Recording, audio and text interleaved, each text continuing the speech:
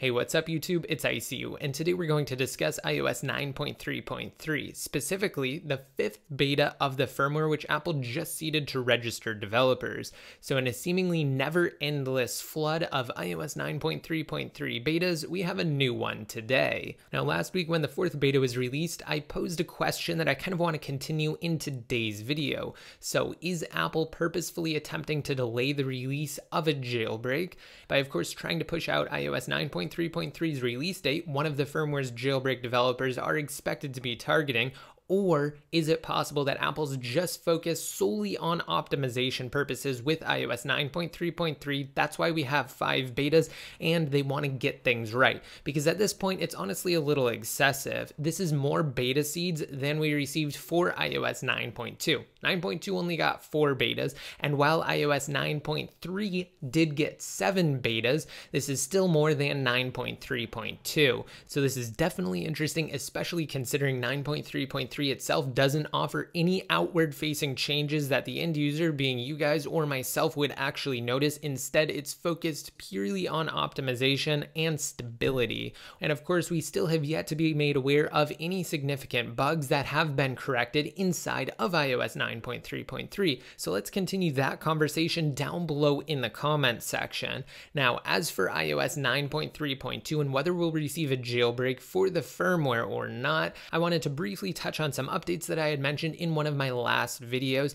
talking about MOSEC, or the Mobile Security Conference, and Pangu. Now there's a little bit of confusion for individuals who happen to watch that video that I created covering the conference. Essentially in said video I said that it was reported that Pangu held a Q&A after their talk on iOS 9.3.2 and privacy, and during said Q&A they supposedly answered a question from someone in the audience concerning a possible release date for a new jailbreak for iOS 9.3.x, and again, they claim to have said that it was going to be released for iOS 9.3.2 in about a week. Now, the key verbiage in that video that I used is claimed. So, of course, this was still a rumor, as I mentioned in that video, and as I also said, we have no direct video confirmation of Pangu actually saying that, just supposedly first-hand reports. So, at this point, we don't know when a new jailbreak is going to be released. All we do know is that Pangu is likely targeting iOS 9.3.x, and it could very well be iOS 9.3.3 for that matter,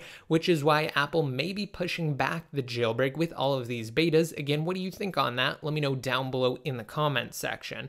Now, what's really awesome though is what's going on with iOS 10.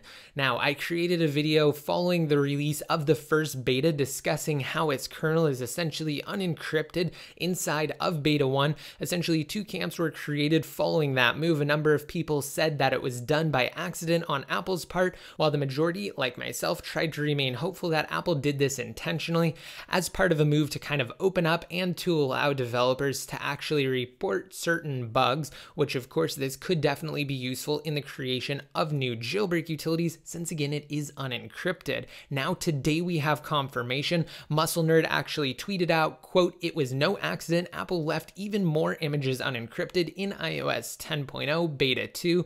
Example, all RAM disks and 32-bit bootloaders." So he quickly came up with this mock-up right here, just a comparison chart between the things that are unencrypted in beta 1 and beta 2.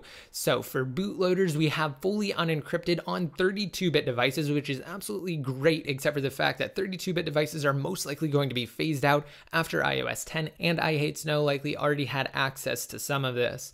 Also, as Muscle Nerd said, all RAM disks except for the Apple TV are now unencrypted. The kernel is also unencrypted for 32-bit devices now, whereas it was only for 64-bit devices in the first beta, and that's it. But that's some really awesome news, guys. This is a really great trend on Apple's part, and hopefully this will aid jailbreak developers moving forward. Again, we are hopeful for more new jailbreak utilities in iOS 10, and hopefully it sparks new growth and opportunities in the realm of jailbreaking. Let me know your thoughts on anything discussed in today's video below, and how many more betas devices do you think Apple's going to release of iOS 9.3.3?